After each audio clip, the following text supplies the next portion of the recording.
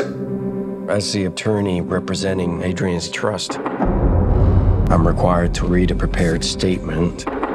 Cecilia, although our relationship was far from perfect, I thought that you would talk to me rather than run away. Are you okay? Open the door!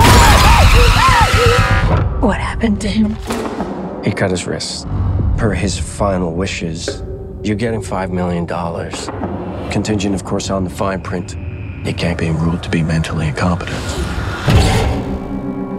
It just doesn't make any sense. What? Adrian wouldn't kill himself.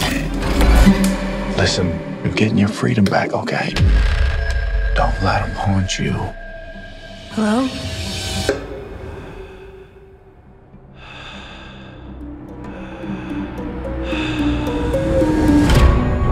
I'm scared. You don't have to be scared of him anymore. He was a sociopath, completely in control of everything. He said that wherever I went, he would find me, walk right up to me, and I wouldn't be able to see him. Are you okay? Someone's sitting in that chair.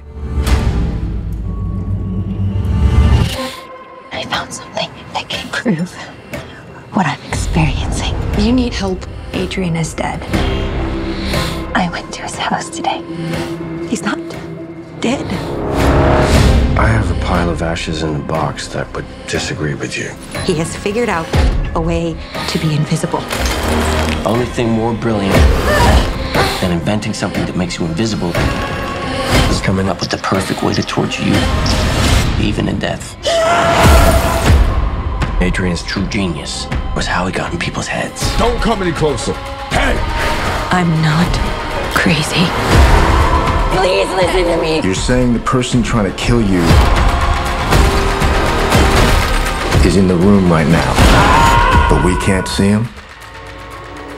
He's listening. Where are you? Where are you? Show yourself! Come on! Do it! There you are.